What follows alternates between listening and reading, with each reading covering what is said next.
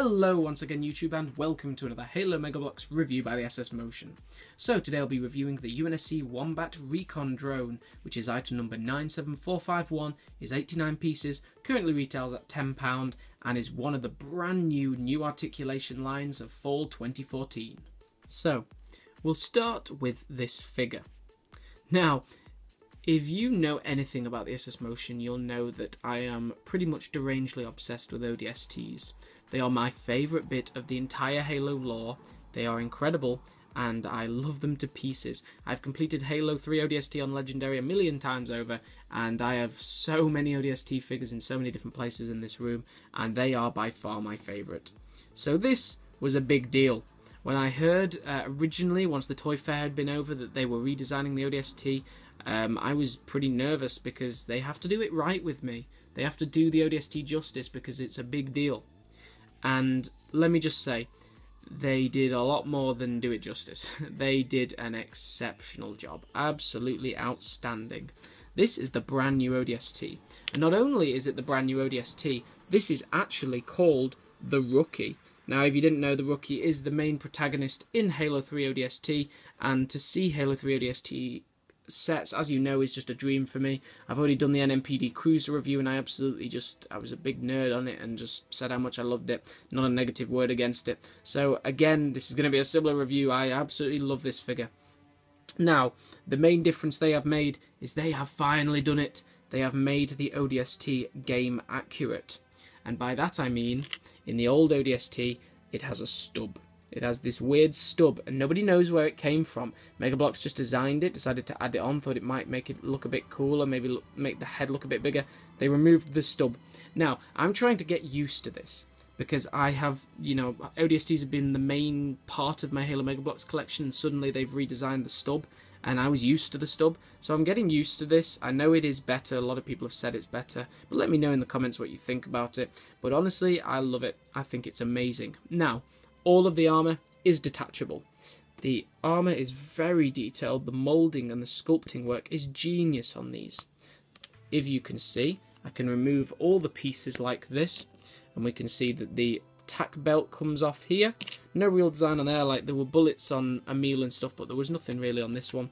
The leg comes off, and this piece inserts off here, which is really nice. I've always commented there's nice moulding detail underneath instead of just plain, which is always really nice. The figure goes together really nicely. It's not fiddly, it's not, it won't break, it doesn't feel brittle. It just goes together, comes apart really nicely.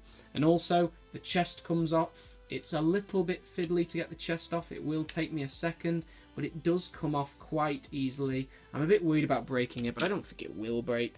And there you can see the chest. Looks absolutely lovely.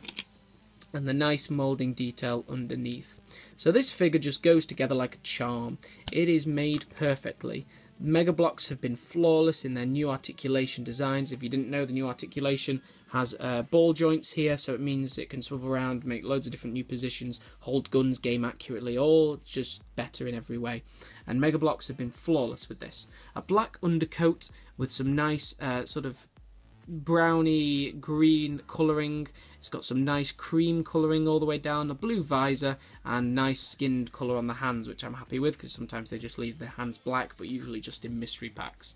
So very happy with that, and it just looks like an exceptional figure. I'm glad they actually added the glove design in the last year's 20 figure combat unit, which was one of the last times we saw an ODST. The hands were just skin coloured, so I'm glad they've got the gloves, and this just does the Rookie justice. Looks like an amazing figure. Now we'll get on to this guy. This thing is pretty much only for the die-hard Halo fans, because the Wombat Recon drone is seen like twice in the whole ODST campaign, and there's not even importance over it. Basically, this is just reconnaissance. It's sort of like a UAV kind of thing, just scans the area.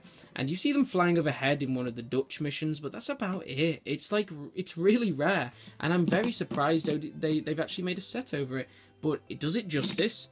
It looks very game accurate and puts together really nicely.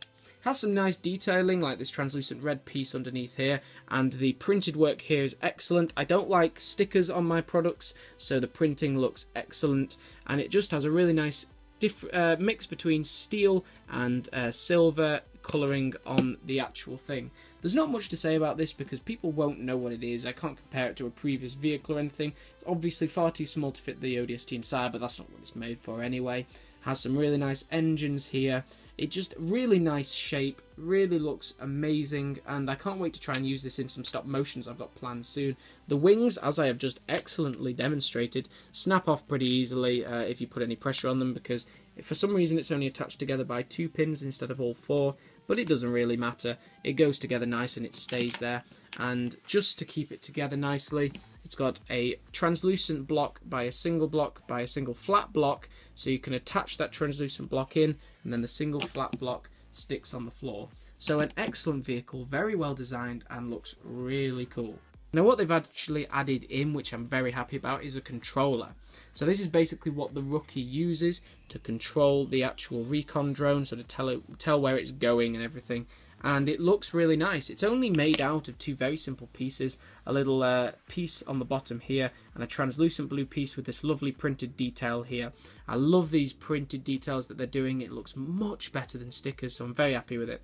And not only that, we get a nice Suppressed SMG, which is a direct callback to the games. I have loads of them, but I just love getting one of these because what other weapon would they have? Like, they only use SOCOM in this. So really nice to see some ODST style callbacks, and the weapons and recon point controller work really well. So guys, in my personal opinion, this has been the best year for Mega Bloks so far. They have released these sets that are tailored to my favourite game, Halo 3 ODST. They have made the NMPD Cruiser, Hornet, and Cyclops, and they look amazing. They just look so amazing. I'm working on a stop motion now. It's going to take me about half a year. I want to get it right, and it's going to include loads of ODSTs and new Mombasa stuff. So I am so happy with this set, and it's just so nice that they've called back to the ODST Rookie. I hope Mega Bloks listens, and I really hope they make some more ODST sets next year. It would be amazing to get a combat unit with Buck, Romeo, Dutch, or Daring, all of them. It would be amazing. So please listen to that, Mega Bloks, and make it happen. So this has been another Halo Mega Bloks review with the TheSSMotion. This is an incredible set, a great callback to Halo 3 ODST, and I can't wait to see more of them. Check out my Mongoose with a meal review 2 days ago, and the day before that, my in-depth analysis of all the different Mongooses Mega have ever made. It's well worth a watch, and I had a lot of fun making it. And there's also loads of videos coming up at the minute about Scott Warmaster's customs, including his exploding ghost, his Halo helmet, and his Halo 3 ODST new Mombasa diorama. So check back, there's loads of videos going up this week. I'm taking some really amazing pictures while I'm in Iceland for a couple more days, and it's all really awesome here. So yeah, stay tuned for more, and we'll see you next video.